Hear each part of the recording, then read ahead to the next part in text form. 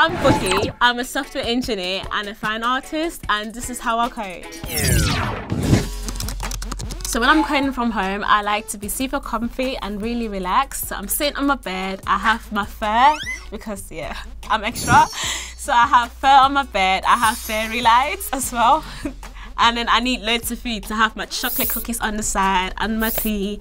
And then I have like my sibling coming in asking to use my oyster because I'm working from home. When I'm on the terminal, if I needed to get to a specific file, sometimes the file path may be really long. So for me to shorten it down to a word, I would create an alias. And the way that is done is that you are still on the terminal and then you click open.bash profile. When you do that, you have to make sure you're actually on the home directory as well. And that will open up the bash profile window. And then within the window, you write down the alias. So the syntax for that would be literally the word alias followed by the shortcut name, which is whatever you want it to be.